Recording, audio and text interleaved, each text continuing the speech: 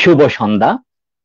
সকলকে আমন্ত্রণ জানাচ্ছি বার কাউন্সিল এনরোলমেন্ট পরীক্ষা নিয়ে যত কথা নামক বিশেষ আলোচনা অনুষ্ঠানে। আপনাদের সাথে আছি আমি পাপ্পু ভট্টাচার্য। এই অনুষ্ঠানটি আপনারা দেখছেন পিবিস ল স্কুল ফেসবুক পেজ থেকে সরাসরি। আশা করি সকলেই ভালো আছেন।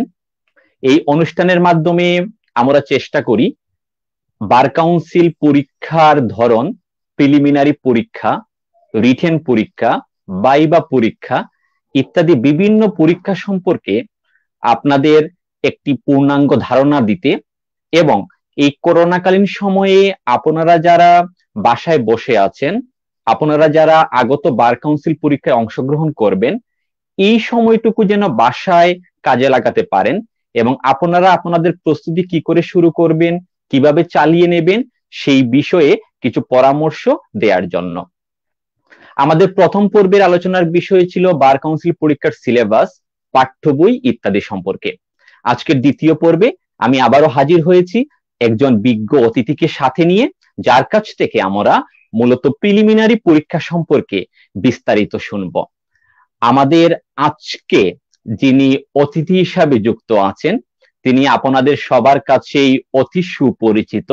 তিনি হচ্ছেন মুলতাজিম সিদ্ধার্থ চৌধুরী, নাফি স্যার। আমি নাফি স্যারকে স্বাগত জানাচ্ছি পিবিস ল স্কুল থেকে।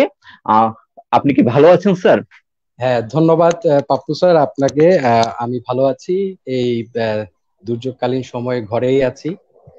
আশা করি আপনি এবং আপনার যারা দর্শক আছেন সবাই ভালো আছেন। আমরা সবাই ভালো আছি। দর্শকদের মতামত আমরা স্যার সরাসরি কমেন্টের মাধ্যমে নেব এবং আপনাদের সবাইকে বলছি আপনারা যে কেউ চাইলে এখানে আজকের প্রিলিমিনারি পরীক্ষা নিয়ে যে আলোচনা হবে তা সংক্রান্ত যে কোনো প্রশ্ন করতে পারেন। আমরা চেষ্টা করব সেই প্রশ্নের উত্তরগুলো দেওয়ার জন্য। আর দেরি করছি না, আজকের মূল আলোচনায় প্রবেশ করছি। আমি স্যারকে আবারও ধন্যবাদ জানাচ্ছি আমাদের সাথে যুক্ত হওয়ার জন্য। প্রথমেই স্যারের কাছে আমি যে বিষয়টি জানতে চাইবো সেটি হচ্ছে বার কাউন্সিল প্রিলিমিনারি পরীক্ষা সম্পর্কে একটি সংক্ষিপ্ত ধারণা। হ্যাঁ, ধন্যবাদ পাপ্পু স্যার। ব্যাপারটা হচ্ছে, যদি আমরা প্রথমেই একটু করে বলে নিই যে বার কাউন্সিল যে পরীক্ষাটা, আমরা যেটাকে বার কাউন্সিল পরীক্ষা বলছি, অর্থাৎ বাংলাদেশ বার কাউন্সিলের আন্ডারে অ্যাডভোকেটশিপ এনরোলমেন্ট যে পরীক্ষা, সেখানে 3টা ধাপে পরীক্ষা হয়।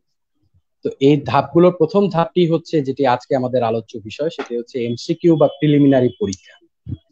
তো এই এমসিকিউ বা প্রিলিমিনারি পরীক্ষাটা বিগত বছরগুলোতে, অর্থাৎ আমরা 2012-র আগে কিন্তু দেখি। ক্রমান্বয়ে যখন পরীক্ষার্থীর সংখ্যা বেড়েছে,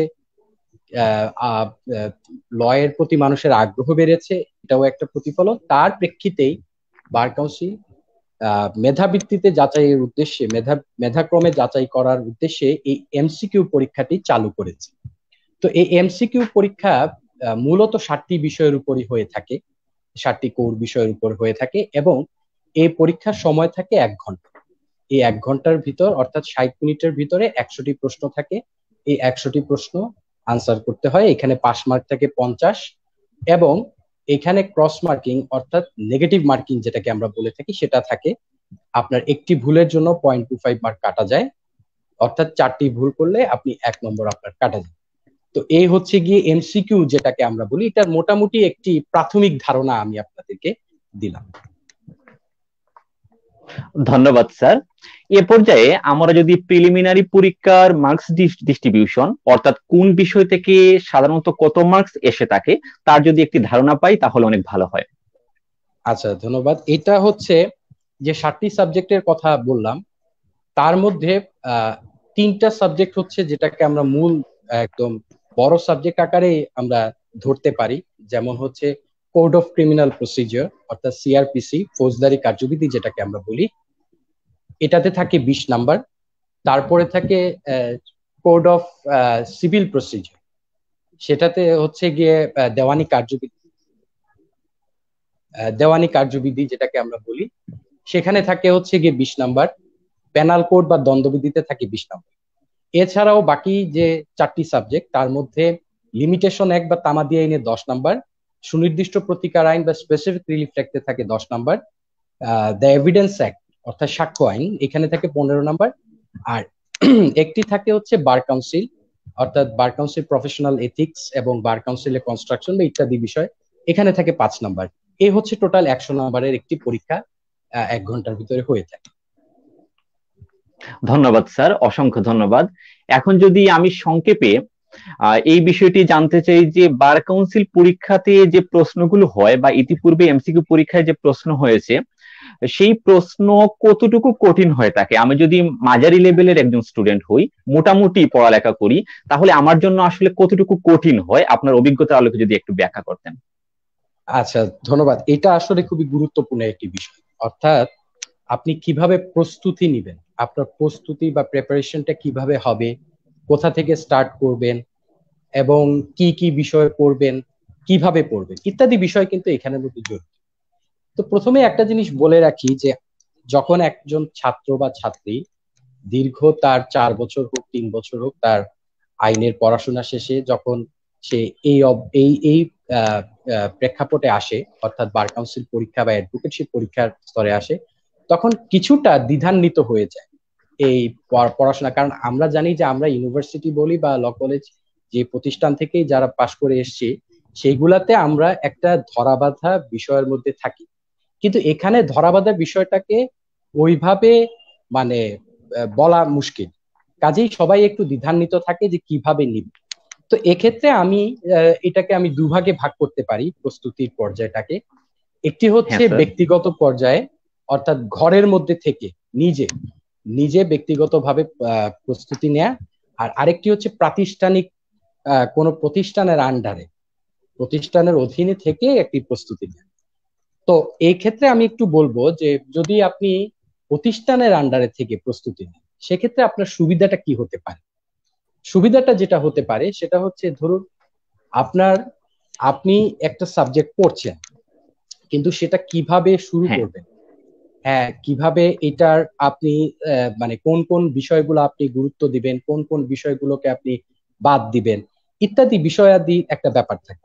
2 নাম্বার হচ্ছে চর্চার একটা বিষয় থাকে। আপনি যখন কোচিং এ আসবেন বা কোনো একাডেমিতে যাবেন, যেমন আমি যে একাডেমির সাথে সংযুক্ত আছি, দ্য সিলেট ল একাডেমিতে, এই ল একাডেমিতে আমরা যেটা করে থাকি সেটা হচ্ছে আমরা বিষয়ভিত্তিক কিছু শীট রেডি করি। হ্যাঁ, এই হ্যাঁ স্যার। শীট গুলোর উপর ভিত্তি করে আমরা লেকচার প্রদান, এবং লেকচার প্রদান করার পর আমরা এই ক্লাসেই আমরা আবার পরীক্ষা নেই। পরবর্তীতে পরীক্ষার আগে, অর্থাৎ মূল পরীক্ষার আগে, আমরা কিছু মডেল টেস্ট নিয়ে থাকি, যেটা বুস্টার মডেল টেস্ট নামে পরিচিত। তো এই ধারাবাহিকতায় গেলে আপনার সুবিধা যেটা হবে সেটা হচ্ছে আপনি একটা চর্চার মধ্যে থাকবেন। আপনি আহ আহ, আপনার যে মানে কোনো ধরনের কোনো সমস্যা থেকে থাকে, সেটার একটা সমাধানের বের হয়ে আসবে সেখান থেকে। আর ব্যক্তিগত উদ্যোগ থেকে যদি আপনি প্রস্তুতি নেন, সেক্ষেত্রে আমি একটু করে বলবো যে এখানে একটা প্রথমেই সবাই যেটা দ্বিধান্বিত হয় সেটা হচ্ছে আমরা প্রথমেই গাইড বইয়ের দ্বারস্থ হয়ে যাই, যে এই গাইড হ্যাঁ বইটা স্যার। আমি পড়বো এবং এটা হয়ে যাবে। এটা ম্যাক্সিমাম ক্ষেত্রে হয়ে থাকে। তো আমার প্রথম যে অনুরোধটা থাকবে আপনাদের কাছে সেটা হচ্ছে আপনারা গাইড বই ফলো করবেন। প্রথমেই গাইড বই ফলো করার কোনো প্রয়োজনীয়তা নেই, বরঞ্চ এটা আপনার ক্ষতির কারণ হতে পারে কোনো কোনো ক্ষেত্রে। তো আপনি কি করবেন, আপনি প্রথমেই এই 7টি যে সাবজেক্টের কথা আমি বললাম তার বেয়ার এক, যেটাকে আমরা বলি মূল আইন, সেই আইনটা আপনি কিনবেন। এবং এই আইনটা কিনলেই তো আর হবে না, সেক্ষেত্রে আপনি এই আইনের কোন বিশ্লেষণ ধর্মী বই, যেমন যদি আমি একটা উদাহরণ হিসাবে যদি বলি, যেমন সুনির্দিষ্ট প্রতিকার আইনের আপনি একটি বেয়ারেক কিনলেন, সাথে আপনি হাওলাদার স্যারের একটা বই আছে যেটা বিশ্লেষণ ধর্মী, সে বইটা কিনবেন। এখন আপনি একটা ধারা পড়ছেন, অথবা আপনি একটা উদাহরণ পড়ছেন, উপধারা পড়ছেন, সেই জায়গাতে গিয়ে আপনার একটু খটকা লাগবে, ব্যাপারটা বোঝার জন্য আপনি সেই বইয়ের দ্বারস্থ হতে পারেন। তাতে যেটা হয় যে আপনি প্রথম অবস্থাতেই আপনি একদম সম্পূর্ণ সঠিক বিষয় এবং আহ একদম মূল বিষয়টাই আপনি কিন্তু দেখে নিন। তো গাইড বই ফলো করলে যেটা হতে পারে সেটা হচ্ছে আপনার পড়ার প্রতি যে আগ্রহটা, সেটা অনেকাংশে কমে আসতে পারে, কারণ সেখানে খুব সীমিত আকারে কিছু বিষয় লেখা থাকে। এবং 2 নাম্বার যেটা হতে পারে যে আমরা ম্যাক্সিমাম ক্ষেত্রে, আমি ক্লাস নেওয়ার ক্ষেত্রে অনেক সময় দেখেছি যে, বা আমার নিজের প্রিপারেশনের সময় আমি দেখেছি, এই গাইড গুলাতে অনেক সময় ভুলে ভরা থাকে। তো আপনি যদি প্রথম অবস্থাতেই ভুল জিনিসটা জেনে যান, সেই ভুলটা কিন্তু আপনি একদম ফাইনাল পরীক্ষা অবধি নিবেন। অর্থাৎ আপনি এত পরিশ্রম করবেন, এত কিছু করবেন, কিন্তু আলটিমেটলি দেখা যাবে আপনার এই ভুলের কারণেই আপনি পরীক্ষার হলে গিয়ে কাঙ্ক্ষিত ফলাফলটা পাচ্ছেন। তো আমি এই জায়গা থেকে যদি আমি এটাকে সামারাইজ করে বলি যে আপনি ব্যক্তিগত উদ্যোগ থেকে যদি পড়তে চান বা এখন থেকে যদি আপনার প্রস্তুতি শুরু করতে চান, তাহলে অবশ্যই আপনি এই 7টা সাবজেক্টের কোর যে বেয়ার গুলা কিনুন, বিশ্লেষণ ধর্মী বই কিনুন এবং একটু একটু করেই পড়ার চেষ্টা করুন। অসংখ্য ধন্যবাদ স্যার, আপনার এই সুচিন্তিত এবং গঠনমূলক উপকারধর্মী কথাগুলো বলার জন্য। আশা করি যারা শুনছেন তারা অনেক উপকৃত হবেন। যদি বাসায় থেকে প্রস্তুতি নিতে চান সেক্ষেত্রে আপনাকে কি করতে হবে এবং কিভাবে কোনো প্রতিষ্ঠান, যে প্রতিষ্ঠানগুলো আপনাকে এই পরীক্ষার জন্য সাপোর্ট দিয়ে যাবে প্রস্তুতি নেওয়ার ক্ষেত্রে, তাদের সাহায্য নিয়ে আপনি কিভাবে আপনার লক্ষ্যে পৌঁছাতে পারেন। এ পর্যায়ে যদি আমরা স্যারের কাছে জানতে চাই যে প্রিলিমিনারি পরীক্ষায় যা হচ্ছে বা যে পরীক্ষাগুলো হয়েছে সেখানে পাশের হার সাধারণত কেমন থাকে আমাদের দেশের প্রেক্ষাপটে? আচ্ছা, হ্যাঁ, এটাও একটা গুরুত্বপূর্ণ বিষয়। তার আগে একটা জিনিস বলে রাখা ভালো যে আমাদের এখানে যে প্রবলেমটা হয় প্রিপারেশন নেওয়ার ক্ষেত্রে, আমাদের এখানে দুই ভাগে ভাগ হয়ে যায়। অর্থাৎ এক ভাগ থাকে যারা মনে করে যে এই প্রস্তুতিটা তো খুবই সহজ, এটা তো কিছুই না, আমি পড়বো আর পাশ করে ফেলবো, যেটা ওই প্রাতিষ্ঠানিক যে শিক্ষা প্রতিষ্ঠান থেকে যে টেন্ডেন্সিটা, ওই টেন্ডেন্সিটা এখানেও অনেকে অ্যাপ্লাই করতে চায়। এটা একটা ভুল বিষয়। আবার অনেকেই বেশি সিরিয়াস হয়ে যেতে চায়। তো আমার কথা হচ্ছে যে দুটা কোনোটাই না করে মধ্যম পন্থা অবলম্বন করা উচিত। তো এবার আপনার এই উত্তরটা দিই। এখানে একটা জিনিস বলে রাখা ভালো যে প্রিলিমিনারি পরীক্ষা এখানে পাশের হার কিন্তু খুব একটা দেখা যায় না। যদি আমি বিগত 2টা বছরের কথাই বলি, এই বছর এবং তার আগের বছর বা তার আগের বছর, এই কয়েকটা বছরের কথাই বলি, সেখানে দেখা যাচ্ছে গড় পাশের হার প্রায় 30 থেকে 35% টোটাল থেকে। যেমন আমরা যে সময় পরীক্ষা দিয়েছিলাম অর্থাৎ 2017 সালে, সে সময় পরীক্ষার্থী সংখ্যা ছিল প্রায় প্রায় 35,000-এর কাছাকাছি, সেখান থেকে 11,000 পাশ করেছে, অর্থাৎ সেখানেও প্রায় 34% বা তার কাছাকাছি একটা রেশিও ছিল। এবার এসে দেখা গেছে যে সেটা আরো নেমে গেছে, এবার সেটা প্রায় 21%-এ এসে নেমে গেছে। কাজে প্রিলিমিনারিতে পাশের হারটা যদি আমরা তুলনা করি লিখিত পরীক্ষার সাথে, তাহলে বলতে হবে যে এখানে কিছুটা নাজুক পরিস্থিতি এখন পর্যন্ত বিরাজ করছে, তবে এটা হতাশাজনক নয়। এখানে দেখা যাচ্ছে ম্যাক্সিমাম যারা খারাপ করছে আমাদের পর্যবেক্ষণে যেটা আসছে সেটা হচ্ছে যে ম্যাক্সিমামই এই বিষয়টাকে হালকা করে দিচ্ছে, অথবা এই বিষয়টাকে মনে করছে যে হয়তো পরীক্ষা অ্যাটেন্ড করবো, পাশ করে যাব বা এইরকম কিছু। বেশিরভাগ ক্ষেত্রে এই ভুলটা হচ্ছে। তবে যারা নিয়মিত পড়াশোনা করেছে, নিয়মিত চর্চায় ছিল, তাদের ক্ষেত্রে এই সমস্যাটা হচ্ছে এবং এই পার্সেন্টেজটা ওই তারাই গেইন করে। অসংখ্য ধন্যবাদ স্যার। তাহলে আমরা বুঝতে পারলাম যে প্রিলিমিনারি পরীক্ষাকে হালকাভাবে নেওয়ার কোনো উপায় নেই, অর্থাৎ এখানেই গুরুত্ব দিতে হবে এবং গুরুত্ব দিয়ে এটা প্রথম থেকেই শুরু করতে হবে। হ্যাঁ, সেটা। আচ্ছা স্যার, যদি আমি আপনাকে সংক্ষেপে বলতে বলি যে আহ, সাধারণত আপনার অভিজ্ঞতার আলোকে প্রিলিমিনারি পরীক্ষা প্রস্তুতি নেওয়ার সময় ছাত্ররা কোন কোন বিষয়ে ভুল করে, আগে আপনি বাসায় এবং প্রাতিষ্ঠানিক পড়ার কথা বলেছেন, আমি যদি পয়েন্ট আউট করতে বলি যে সাধারণত কোন ভুলগুলো হয় শুধু প্রিলিমিনারি পরীক্ষার ক্ষেত্রে, আমরা জানি সেখানে এমসিকিউ থাকে, এক্ষেত্রে কোন কোন বিষয়টা লক্ষ্য রাখতে হয় প্রস্তুতি নেওয়ার জন্য? আচ্ছা, ধন্যবাদ। এটা আসলে প্রস্তুতির ক্ষেত্রে প্রশ্নের ধরন যে এরকম হয়, যে বার কাউন্সিলের প্রশ্নের ধরন সাধারণত দেখা গেছে যে কোনো বছর কোনো বছর হয়তো অ্যানালিটিক্যাল একটু বেশি আসছে, অর্থাৎ বিশ্লেষণ ধর্মী প্রশ্ন, কোনো বছর সরাসরি চলে আসছে। যেমন আমি একটা উদাহরণ যদি দেই, যেমন ধরুন একটা প্রশ্ন যদি এভাবে আসে যে আপনার অস্থাবর সম্পত্তি পুনরুদ্ধারের অধিকারী ব্যক্তি কোন ধারায় মামলা করবে, এটা সরাসরি বলে দিচ্ছে। কিন্তু যদি এটাকে উদাহরণ সহকারে বলে যে একজন ব্যক্তি ধরুন এক্স, সে জায়গাতে ছিল, তাকে জোরপূর্বক বেদখল করা হয়েছে বা তাকে আহ উচ্ছেদ করা হয়েছে, সেক্ষেত্রে সে তার আইনগত প্রতিকার কি, এইরকম বিশ্লেষণ ধর্মীয় প্রশ্ন আসতে পারে, আবার সরাসরি আসতে। তো সেক্ষেত্রে প্রস্তুতির ক্ষেত্রে আমাদের দুই দিকটাই বিবেচনা করতে হবে। অর্থাৎ আমাদেরকে বিশ্লেষণ ধর্মী বিশ্লেষণ ধর্মী প্রশ্নের আলোকেও প্রস্তুতি নিতে হবে, এবং সরাসরি যে প্রশ্নগুলা হয় অনেক সময় ধারাভিত্তিক, যেমন 2017 সালে যে প্রশ্নটা আমরা দেখেছি, সেখানে আমরা দেখেছি যে সরাসরি ধারা দিয়ে অনেকগুলা প্রশ্ন চলে এসছে। তো এইভাবে দুটা দিক বিবেচনা করে প্রস্তুতি নিতে হবে। এবং প্রস্তুতি শুরুতে যে জিনিসটা আসলে মনে রাখা উচিত সেটা হচ্ছে যে আমি যেটা ব্যক্তিগতভাবে আমি সবাইকে বলি এবং আমি নিজেও যেটা করেছিলাম সেটা হচ্ছে আপনি ছোট সাবজেক্ট যেগুলো আছে, অর্থাৎ যদি আমি সুনির্দিষ্ট প্রতিকার আইন, তামাদি আইন, তারপরে হচ্ছে এভিডেন্স অ্যাক্ট বা সাক্ষ্য আইন বা বার কাউন্সিল, এই কয়েকটা সাবজেক্ট দিয়ে শুরু করাটাকে আমি সমীচীন মনে করি। কারণ হচ্ছে ধরুন আপনি একটি বড় সাবজেক্ট দিয়ে শুরু করলেন, প্রথমেই কিন্তু আপনি বড় সাবজেক্ট দিয়ে শুরু করা মাত্রই দেখা যাবে আপনার ভিতরে এক ধরনের মনোটনি বা একঘেয়েমি ভাব চলে আসবে, একটা ভয় কাজ করবে। কিন্তু আপনি যদি ছোট সাবজেক্ট দিয়ে শুরু করেন তাহলে আপনি আস্তে আস্তে দেখবেন মজা পাচ্ছেন, কারণ এই সাবজেক্ট আপনার শেষ হয়ে যাচ্ছে, আরেকটা সাবজেক্ট আপনি ধরছেন। তো এই পড়ার ক্ষেত্রে যে বেসিক প্রথম যে অংশটুকু আপনারা প্রথমেই সবাই একদম চোখ বন্ধ করে পড়ে ফেলতে পারবেন, এখানে আপনাদের কারো সাহায্যের প্রয়োজন নেই, সেটা হচ্ছে ওই আইনটি কত সালে গৃহীত হয়েছে, কবে কার্যকর হয়েছে, ওই আইনটি ওই সালের কততম আইন, এটি কে প্রণয়ন করেছেন, কে বাস্তবায়ন করেছেন, ইত্যাদি বিষয়। তারপরে হচ্ছে কয়টি ধারা আছে ওখানে, কয়টি অধ্যায় আছে, ইত্যাদি বেসিক যে বিষয়গুলা সেগুলো আপনারা কিন্তু খুব সহজেই ধরে ফেলতে পারবেন। এরপরে আপনি পর্যায়ক্রমে বড় সাবজেক্ট গুলাতে আস্তে আস্তে যাবেন। সেক্ষেত্রেও আমি আপনাদেরকে বলবো যে প্রথম অবস্থাতে আপনারা টার্গেট রাখবেন, একটা টার্গেট অনুসারে আপনার পড়ার চেষ্টা করবেন। যেমন ধরুন আপনি এসআরএক পড়ছেন, এসআরএক পড়ার সময় আপনি একটা ফায়দা, কিন্তু আমি যেমন ক্লাসে আমি এসআরএক পড়াই, প্রিলিমিনারিতে আমি পড়িয়েছি, যদি এখন আমি সিআরপিসি পড়াচ্ছি রিটেনের সময়। তো আমি এসআরএক পড়ানোর সময় বলেছিলাম যে আমি আপনাদেরকে 10 নাম্বার পড়াচ্ছি, কিন্তু আমি আশা করি আপনারা 15 নাম্বার পাবেন। তো ছাত্রছাত্রীরা তো স্বাভাবিক একটু অবাক হয়ে গেল, 10 নাম্বার পড়াচ্ছি হ্যাঁ, সেখানে আপনি কিভাবে 15 নাম্বার পেয়ে যান।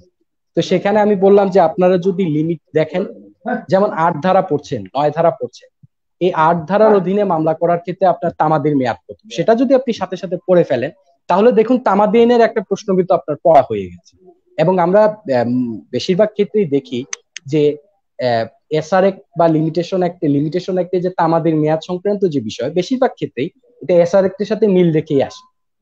অর্থাৎ এসআরএক্টে যে বিষয়গুলোর কথা বলা আছে বেশিরভাগ ক্ষেত্রে মিল রেখে আসে। তাহলে আপনি এই 10 নাম্বার প্রিপারেশন নিতে গিয়ে আরো 5 নাম্বার হয়ে যাচ্ছে।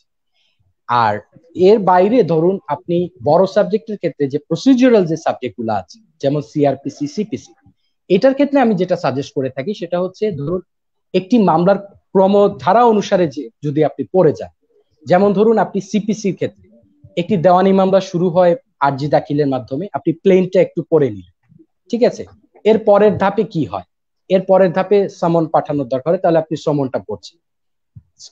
সেম আপনি সিআরপিসির ক্ষেত্রে যান, একটি মামলা কিভাবে দায়ের হতে পারে, 3টি পদ্ধতিতে আমাদের জানা আছে, যে এফআইআর, আপনার যেটাকে আমরা নন জিআর বলি, নন রেজিস্টার, বা সিআর মামলা, কোর্ট রেজিস্টার।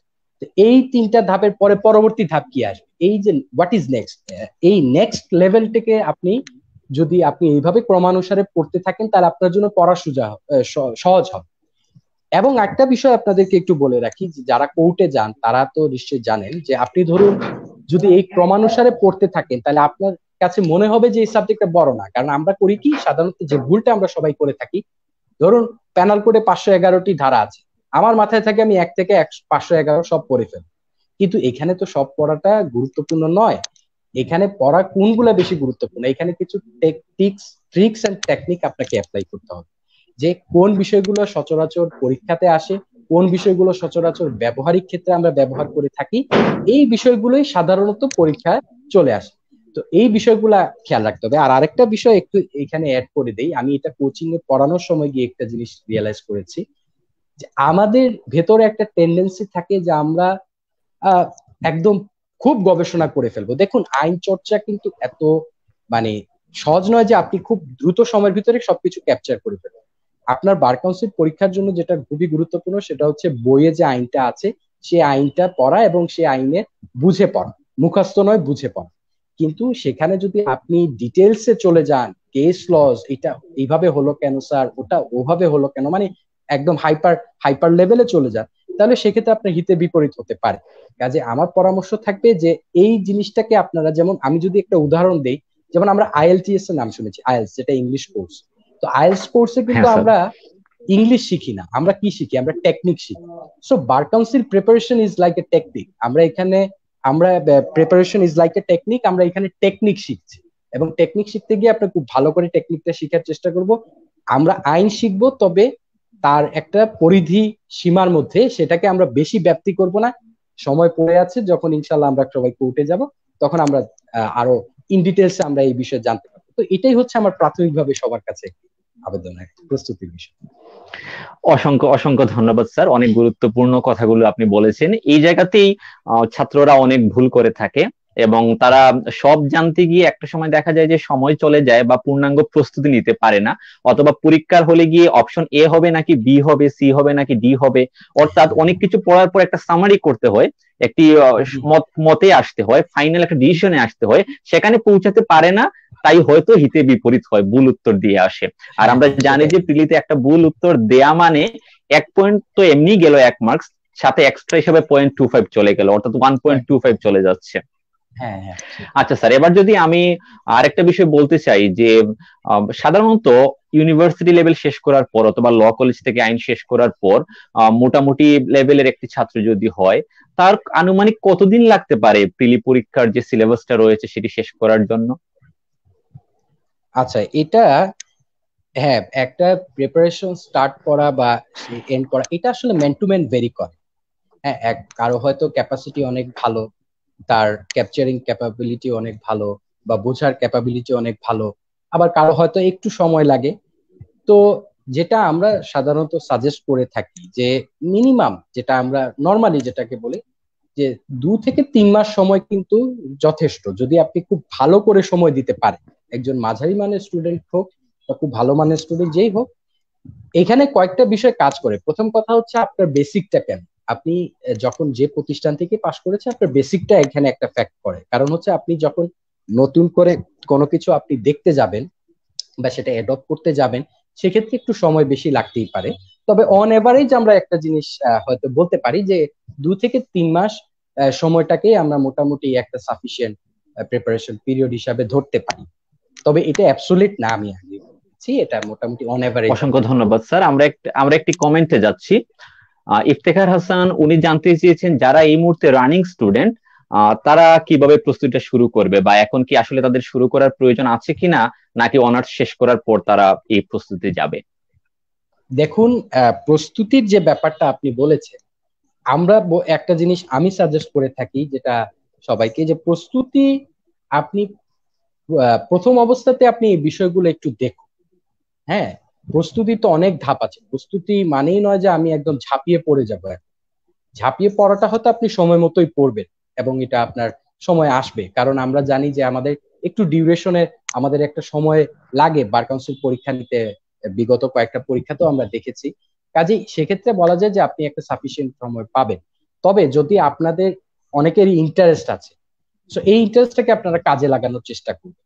এবং আপনারা যদি এই যে এখন যেমন লকডাউন চলতেছে এবং বিভিন্ন জায়গায় দেখা যাচ্ছে যে সবাই গৃহবন্দী অবস্থায় আছে, এই একটা এই সিচুয়েশনে আপনি হয়তো একটু দেখতে পারেন যে কি আছে এই সিলেবাসের মধ্যে, কি কি বিষয় আছে, বিষয়গুলো আসলে কি বলার চেষ্টা করেছে, ইত্যাদি বিষয় দেখতে পারেন। তবে আমি মনে করি যে শুরু করে দেওয়াটাই ভালো। তবে এটাকে এত এখনই প্রেশার হিসাবে নেওয়াটা উচিত না। তাতে করে হবে কি যে এক ধরনের ভয় কাজ করবে, মনোটনি চলে আসতে পারে, এই ধরনের একটা টেন্ডেন্সি হতে পারে।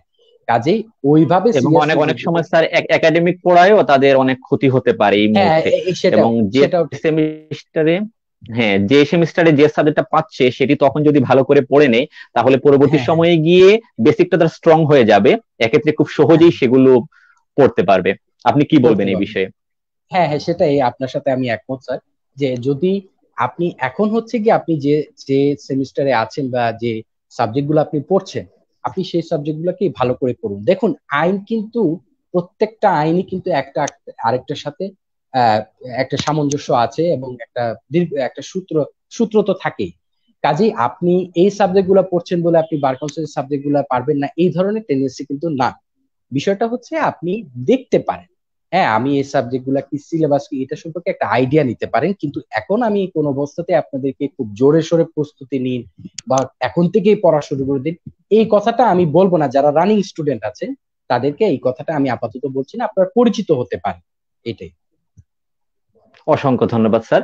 এবার প্রিলি পরীক্ষার পূর্বে অর্থাৎ প্রস্তুতি নেয়ার পর, হোক সেটা বাসায় অথবা কোনো প্রতিষ্ঠান থেকে, তারপর মডেল টেস্ট দেওয়াটা কতটুকু ভূমিকা রাখতে পারে ভালো প্রস্তুতির ক্ষেত্রে? হ্যাঁ, খুবই গুরুত্বপূর্ণ প্রশ্ন করেছেন।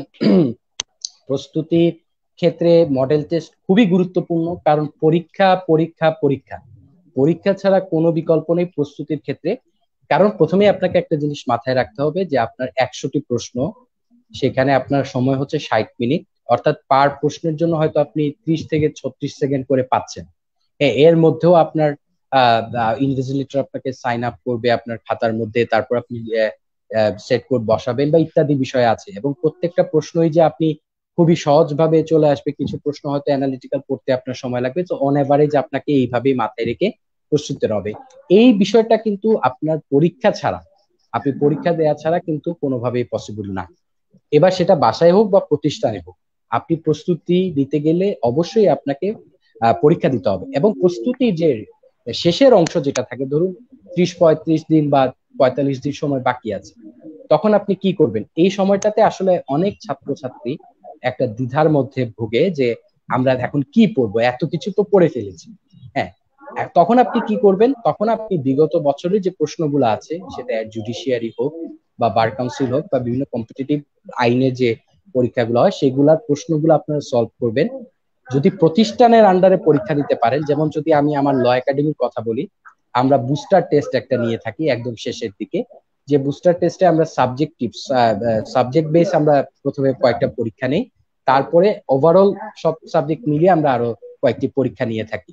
এবং এই প্রশ্নগুলা আপনারা যদি দেখেন, অনেকে ওই সময় অবজেকশন করে যে এই প্রশ্নগুলা এত কঠিন করা হয়েছে কেন, বা এই প্রশ্নগুলা এত এত ডিপ কেন। এই প্রশ্নগুলা এত ডিপ কেন বা এটা কঠিন করা হয়েছে কেন, তার উত্তরটা কিন্তু আবার তারাই পেয়ে গিয়েছে এই পরীক্ষার মধ্যে। কারণ অনেক ক্ষেত্রে অনেকেই প্রশ্ন অনেক বা অনেকেই বলছে যে আমরা তো অনেক জায়গায় দেখেছি যে প্রশ্ন তো অনেক সহজ করা হয় এবং আমরা ওইখানে পরীক্ষা দিয়ে ভালো পাই, এখানে খারাপ হয়ে যায়।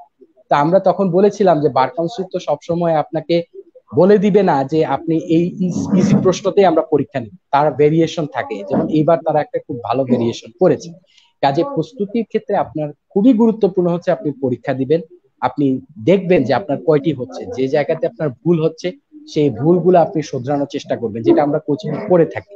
আমরা ছাত্রছাত্রীদেরকে বলে দিই যে আপনাদের যে জায়গাতে প্রবলেম হচ্ছে আপনারা এটা ফাইন্ড আউট করে আমাদের কাছে পৌঁছে দিবেন, আমরা সেটা আবার আপনাদেরকে বোঝানোর চেষ্টা করি। আর আরেকটা বিষয় একটু বলি, যদি আপনারা, যেটা ওই প্রথমেই আমি বলেছিলাম, যদি আপনারা পাঠ্য বই যেটা অর্থাৎ বেয়ারেক যেটা, সেটা থেকে যদি আপনারা প্রস্তুতি নেন, তাহলে আপনাদের যেটা হবে, আপনাদের কনফিডেন্সটা ভালো থাকবে। গাইড বই থেকে নিলে বা অন্য জায়গা থেকে নিলে আপনাদের একটা মাথায় থাকবে যে ভুল হতে পারে, ভুল হয়েছে কিনা। এবং শেষ পর্যায়ে এসে অনেকেই এই বিষয়গুলো নিয়ে একটু কনফিউশনে পড়ে যায়। সো এই কনফিউশন গুলাকে যদি আপনারা এড়াতে চান, আপনারা যদি একদম স্পষ্ট ভালো একটা প্রিপারেশন নিতে চান, তাহলে আমি বলবো মেইন বইটাকে ফলো করুন এবং শেষ পর্যায়ে এসে রিভিশন দিন, নিজের ভুলগুলোকে ফাইন্ড আউট করার চেষ্টা করুন, আরো কিভাবে কম সময়ের মধ্যে আপনি আনসার করতে পারেন। এবং আনসার করার ক্ষেত্রে একটা জিনিস আমি ছোট করে বলে রাখি, কোন অবস্থাতেই আপনি শতভাগ আনসারের জায়গায় যাবেন না। এটা লিখিত পরীক্ষার সাথে একটু কন্ট্রাডিক্ট করে।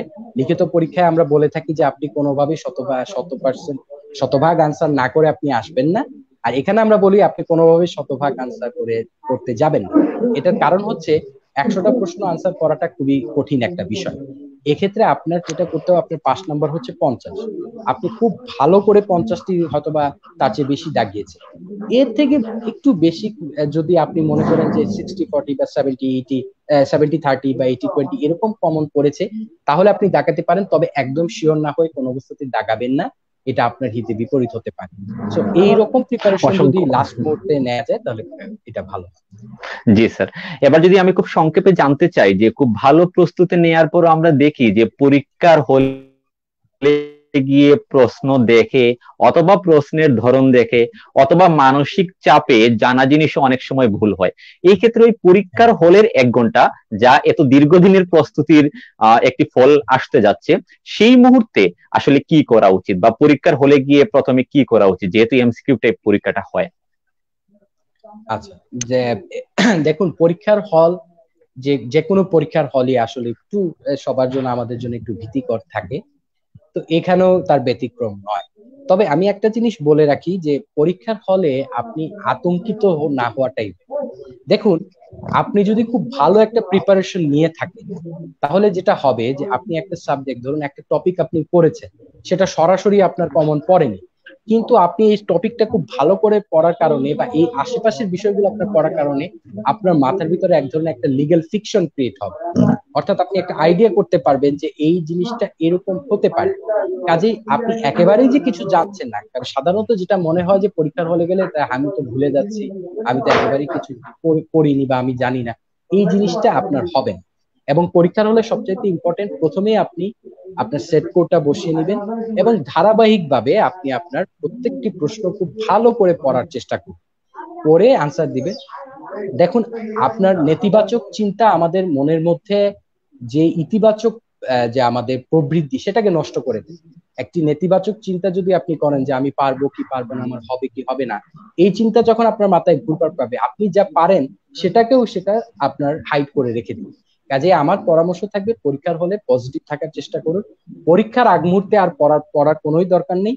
অর্থাৎ পরীক্ষার হলে আপনি যখন যাবেন ঠান্ডা মাথায় যাবেন। আমরা অনেক সময় দেখি পরীক্ষার হলের পাশে সবাই বই নিয়ে বসে আছে বিভিন্ন, এটাও অনেক সময় সাইকোলজিক্যালি একটা এফেক্ট করে।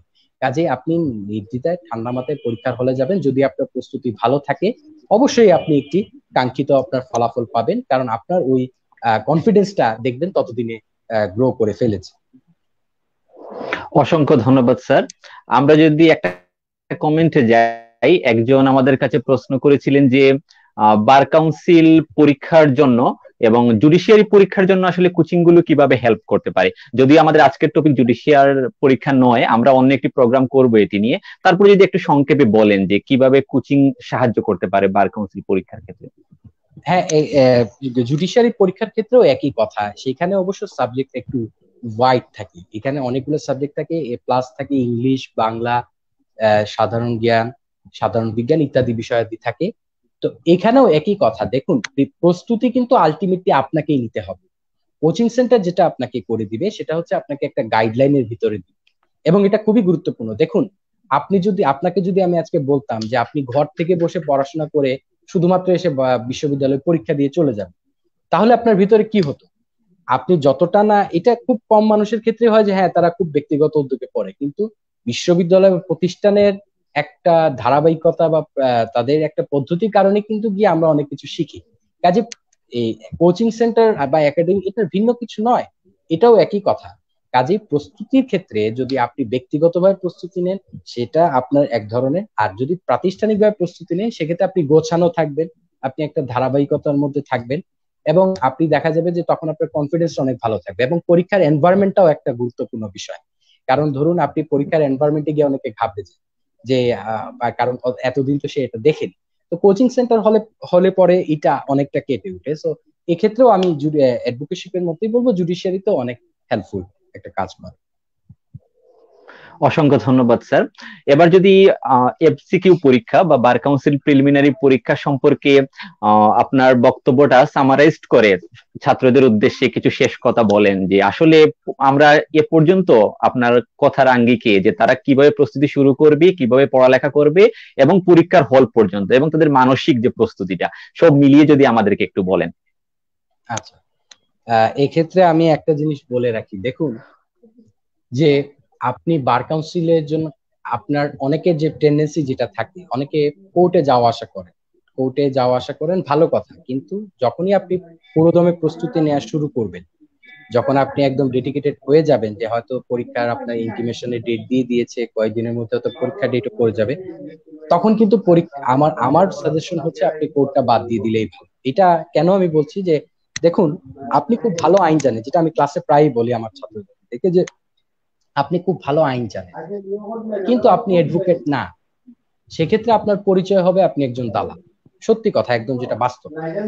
আর আপনি খুব ভালো আইন জানেন এবং আপনি অ্যাডভোকেট হয়েছেন, সেক্ষেত্রে আপনার যে ডিগনিটিটা থাকবে সেটা হচ্ছে অন্য। কাজে আপনার এখনই ডিসিশন নিয়ে নিতে হবে যে আপনি দালাল হতে চান নাকি লার্নেড হতে চান। এটা হচ্ছে একটা কথা। আর প্রস্তুতির বিষয়ে প্রথম কথা হচ্ছে আপনারা নির্ভুল প্রস্তুতি নেওয়ার চেষ্টা করবেন প্রথম অবস্থাতে। অর্থাৎ যে বিষয়টাই পড়বেন অল্প অল্প করে পড়ুন, কিন্তু যে বিষয়টা পড়বেন সেটা একটু ভালো করে পড়ুন, সেটা যাচাই বাছাই করে পড়ুন, এবং এই বিষয়টার উপরই আপনি পরীক্ষা দিন।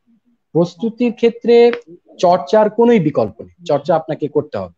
এবং যখন আপনি এই চর্চাটা করবেন, প্রতিষ্ঠানের আন্ডারে হোক বা ব্যক্তিগত ভাবে হোক, একটা পর্যায়ে যখন আপনি শেষ করবেন সেই জায়গাতে আপনি যখন আপনি রিভিশন দিবেন, সেই রিভিশনের সময় আপনি একটা খাতা মেনটেন করতে পারেন। সেই খাতাতে আপনি যে বিষয়গুলো আপনি মনে করছেন যে খুবই গুরুত্বপূর্ণ, কিন্তু আপনি মনে হচ্ছে যে এটা হয়তো আপনার মনে থাকছে না বা আপনি ভুলে যাচ্ছেন, সেই বিষয়গুলো আপনি একটু লিখে রাখতে পারেন, যেটা হয়তো পরীক্ষার 2-1 দিন আগে যখন আপনি পরীক্ষার জন্য ঢাকায় যাবেন, তখন হয়তো আপনি এই বিষয়গুলো দেখতে পারবেন। এবং পরিশেষে পরীক্ষার হলে যখন আপনি যাবেন, আপনার যে ধরনের প্রিপারেশনই থাকুক, আপনার কনফিডেন্সটা যেন ভালো থাকে, এটা হচ্ছে খুবই গুরুত্বপূর্ণ বিষয়। এই বিষয়গুলো যদি আপনারা মাথায় রাখেন, তাহলে আমি অবশ্যই আশা করি যে এমসিকিউ যে পর্যায়টি সেটি পার হওয়াটা আপনাদের জন্য খুবই সহজ হবে। এবং সর্বশেষ একটা কথা বলে রাখি যে যারা সামনে পরীক্ষা দিবেন, অনেকেই হয়তো এবার খারাপ করেছেন বা সামনে হয়তো নতুন করে পরীক্ষা দিবেন, বা অনেকে নতুন ভাবেই পরীক্ষা দিবে, তাদের জন্য বলে রাখি, দেখুন এখন কিন্তু একটা সময় যাচ্ছে যে সবাই একটু অবসরেই বলা যায় আছি। কারোর জন্য এটা অভিশাপ, কারোর জন্য হয়তো আশীর্বাদ স্বরূপ এসছে, আমি ধরে নিলাম আপনাদের জন্য কিছুটা আশীর্বাদ স্বরূপ। কাজেই আপনারা এখন থেকে কিছু হলেও পড়াশোনা স্টার্ট করতে পারেন। আমি বলছি না ঝাঁপিয়ে পড়ুন, কিন্তু আপনারা একটু জেনে নিতে পারেন, বুঝে নিতে পারেন কি বিষয় কি আছে এখানে, কিভাবে আমরা পড়তে পারি, ইত্যাদি বিষয় আপনারা একটু ঘাটাতে পারেন। এবং ইংরেজিতে একটা কথা আছে, থাউজেন্ডস অফ আপনার journey of A 1000 mile starts with a single step. So আমি মনে করি যে এখনই আপনাদের ওই সিঙ্গেল স্টেপটা নেয়ার হয়তোবা রাইট টাইমটাই চলে আসছে। আচ্ছা স্যার, সংক্ষেপে যদি একটু জানতে চাই শেষ দিকে যে বই নির্বাচনের ক্ষেত্রে বাজারে অনেক গাইড বই রয়েছে, যে আমরা প্রথম পর্বে কিছু আলোচনা করেছিলাম। এক্ষেত্রে আসলে আপনি কি বলবেন যে বই নির্বাচন করার ক্ষেত্রে কতগুলো বই নিতে পারে, বা যাদের সামর্থ্য রয়েছে তারা কি করবে? আমরা স্পেসিফিকলি কোনো রাইটারের নাম নেব না, কিন্তু আসলে কি ধরনের বই নিলে এমসিকিউ এর জন্য সুবিধা হবে? আচ্ছা, এমসিকিউ এর জন্য যে বইগুলো আমার কাছে মনে হয় যে গুরুত্বপূর্ণ, যেটা হচ্ছে যে বইগুলাতে আপনি দেখবেন যে ধারাটা সুনির্দিষ্ট, সেই ধারাটাও আছে, আবার বিশ্লেষণটাও আছে। তাতে করে হবে কি যে আপনার একই সাথে দুটা বিষয় পড়া হয়ে গেল, ধারাটাও আপনি দেখে নিলেন, সেই বিশ্লেষণটাও আপনি বুঝে নিলেন। এইসব এই ধরনের প্রচুর বই আপনার বাজারে আছে। এছাড়াও আমরা বিশ্ববিদ্যালয়ে যে বইগুলো আমরা পড়েছি, এই সাবজেক্ট রিলেটেড যে বইগুলো আমরা পড়েছি, সেই বইগুলোরও আমরা সাহায্য নিতে পারি। অনেকেই আমরা বই কিনেছি, বেশিরভাগ আইনের ছাত্ররা বেশিরভাগ সময় বই কিনে, কাজেই ওই বইগুলোরও আপনি সাহায্য নিতে পারেন। এছাড়াও কিছু বই আছে যেগুলাতে আপনার ধরুন যে কি বিগত বছরের প্রশ্নগুলা দেয়া থাকে, সে বইগুলোরও সাহায্য আপনারা নিতে পারেন। ওই বইগুলোতে দেখা যাবে যে আপনি চর্চার জন্য আপনার সুবিধা হবে। আর বই নির্বাচনের ক্ষেত্রে একটা জিনিস আপনারা অবশ্যই খেয়াল রাখবেন, যে বই নির্বাচনের ক্ষেত্রে সহজ ভাষায়, যিনি প্রাঞ্জল ভাষায় লেখার চেষ্টা করছে, সেই বইগুলা নেওয়ার চেষ্টা করবেন, তাতে আপনাদের একটা কনফিডেন্স বুস্ট হবে। তবে এদিকে খেয়াল রাখবেন যে এমন বই নিবেন না যে বই পড়লে পরে আপনার ভালোর চেয়ে ক্ষতির সম্ভাবনা হওয়াটাই বেশি থাকে। এ ধরনের বই এড়ানোর জন্যই আমার পরামর্শ থাকে।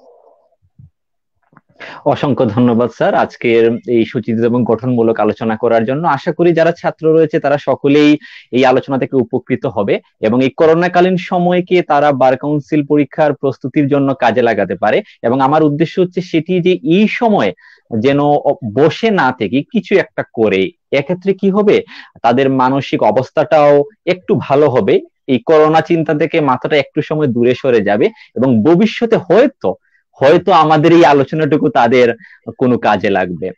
স্যার, আমি বিদায় নেব, লাইভ থেকে খুব বেশি সময় নেব না। আপনাকে ধন্যবাদ জানাচ্ছি, এবং শেষে যদি আপনার কিছু বলার থাকে। আসলে শেষে যেটা বলবো যে অবশ্যই আপনাকে ধন্যবাদ পাপ্পু স্যারকে, যে এরকম একটি ব্যতিক্রমধর্মী আয়োজন করার জন্য, এবং এটি খুবই ভালো উদ্যোগ। যে এখন সবাই হয়তো বন্দি, দেখুন প্রিপারেশনের ক্ষেত্রে সবচেয়ে গুরুত্বপূর্ণ যেটা আমরা বারবারই বলার চেষ্টা করেছি, যে সঠিক প্রিপারেশন।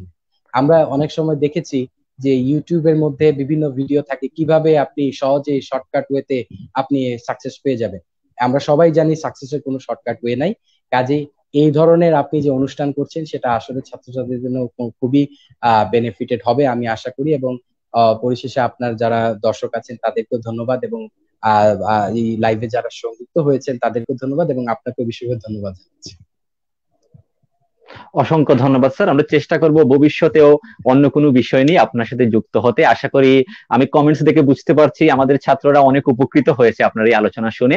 আর আপনি এই করোনাকালীন সময়ে কষ্ট করে সময় দিয়েছেন, আমি কৃতজ্ঞ আপনার প্রতি ব্যক্তিগতভাবে এবং সবার পক্ষ থেকে। খুব বেশি ভালো থাকবেন, দেখা হবে পরবর্তী কোনো লাইভে। অসংখ্য ধন্যবাদ আপনাকে। ধন্যবাদ। আপনারা যারা শুনছেন, আশা করি আজকের আলোচনাটুকু থেকে আপনারা প্রিলিমিনারি পরীক্ষা সম্পর্কে একটি ধারণা পেয়েছেন এবং কিভাবে প্রস্তুতি শুরু করবেন, মডেল টেস্ট কিভাবে ভূমিকা রাখতে পারে, পরীক্ষার হলে কি আপনারা কি করবেন সেই বিষয়ে একটি ধারণা পেয়েছেন। তো আমাদের সব বরাবরই চেষ্টা থাকে যেন এই সময়টুকু আপনারা কাজে লাগাতে পারেন, এই সময়টুকু অবসর বসে না থেকে যেন কিছু করতে পারেন। আরো 3টি পর্ব হবে, সেখানে আমরা রিটেন নিয়ে, ভাইবা নিয়ে এবং অন্যান্য বিষয় নিয়ে আলোচনা করব। বার কাউন্সিলের উপর মোট 5টি পর্ব, তারপরও চেষ্টা করব আরো বিভিন্ন বিষয়ের উপর যা আইনের সাথে যুক্ত তা নিয়ে আলোচনা করার, যেন আপনাদের অনেক উপকার হয়। আর তোমাদের ছাত্ররা শুনছো, তোমাদেরকে বলছি যে এই সময়টা একটু কাজে লাগাও, হয়তো ভবিষ্যতে তোমাদের এই অল্প সময়টুকু কাজে লাগানোর জন্য অনেক ভালো ফলাফল পাবে। এবং আমি বারবার যে কথাটা বলি যে বার কাউন্সিল পরীক্ষা যদি একবার খারাপ হয় বা অকৃতকার্য হও, তাহলে কিন্তু দীর্ঘদিন অপেক্ষা করতে হবে। তাই এইরকম যেন দুর্দশার দিন, হতাশার দিন তোমাদের জীবনে না আসে, সেই জন্য স্যার যেভাবে পরামর্শ দিলেন সেভাবে প্রস্তুতি নিতে থাকো। আর পরবর্তী পর্বে আমরা আরেকজন অতিথিকে নিয়ে আসব, পর্ব 3-এ, যেখানে আমরা রিটেন পরীক্ষা নিয়ে আলোচনা করব। তোমাদের সকলকে শোনার আমন্ত্রণ জানাচ্ছি এবং এখানে যারা সম্মানিত দর্শক আছেন আপনাদেরও শোনার আমন্ত্রণ জানাচ্ছি। তাহলে আজকে আমি লাইভ থেকে এখানেই বিদায় নিচ্ছি। সকলকে ধন্যবাদ।